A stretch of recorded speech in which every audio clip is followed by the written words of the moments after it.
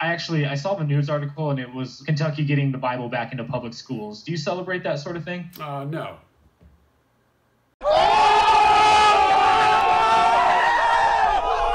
Why? First of all, you're a Christian, Gary. The Bible is in public schools. I don't believe in government schools, and that's what public schools are. They're government schools. It's interesting, the Constitution never uses the word education. The federal government doesn't have any power over education, yet we have a federal Department of Education. The second thing is, you ever seen the movie The Book of Eli? Yeah. Okay, Denzel Washington and Gary Oldman. Gary Oldman wanted that Bible. He wanted a copy of the Bible. He was the bad guy. Why did he want a copy of the Bible? I grew up with it. I know its power. And if you read it, then so do you.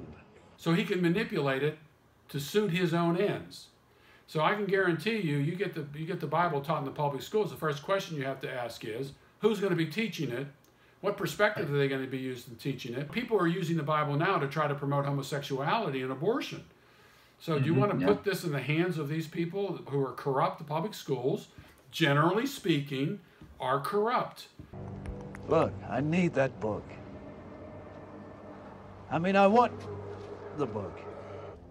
It's not right to keep that book hidden away. It's meant to be shared with others. It's meant to be spread.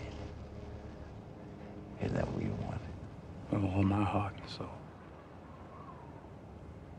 I always believed that I'd find a place where this book belonged, where it was needed. I haven't found it yet.